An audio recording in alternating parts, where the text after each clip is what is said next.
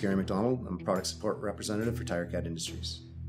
The 5195 is a heavy-duty final felling dangle-style bar saw felling head, and it was developed to fulfill a role where we had a hard time purchasing competitors' heads that were not as strong as what we believe they should be. It's used in steep slope applications where you can fall going downhill, clear-cut operations on flat ground in certain areas, and it's also used for falling and shoveling on its own, so it can fall the trees, then shovel the wood after that. If you look at the 5195 design, it's simple, reliable, and tough. It's thick steel, built very robustly, and it's bulletproof.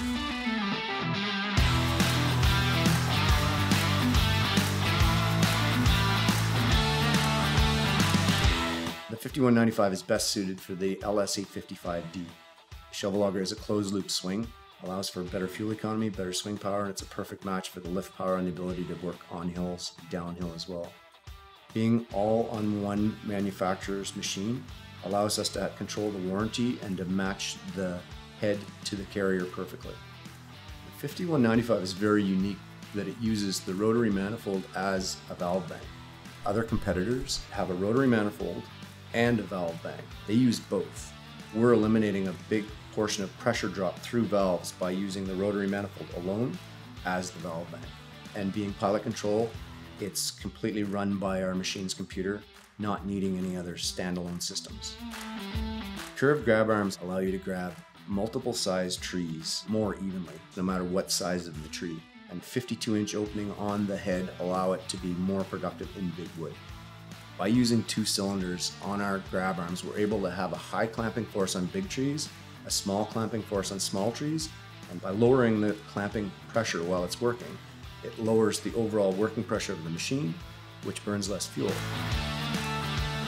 5195 uses a 60cc saw motor, and it's an integrated design where all the valves are on the back of the saw motor housing. You can final fell much bigger trees with a bar saw because you don't have to drive the machine as a disc saw would be on one side of the tree, then the other side of the tree. You do not have to reposition the machine. The sawbox holes on the 5195 are unique in that the chain is never exposed. We're using a solid portion where the bar comes back, but above the bar and below the bar, we still have big holes to allow the debris to come out. Traditionally, saws, processor heads, and felling heads have a flat bottom because it's easier to build, but what gives ours an advantage is that we use a V bottom. On a hill, it allows you to reach farther down on the hillside of the tree, and it also allows the head to sink a little bit deeper into the ground to get a lower saw cut. The rotator is set back from the front of the head, so it actually is more of a parallel up and down. The face of the head is farther away from the rotate, and with the narrow link, allow the head to get closer to the tree, working downhill.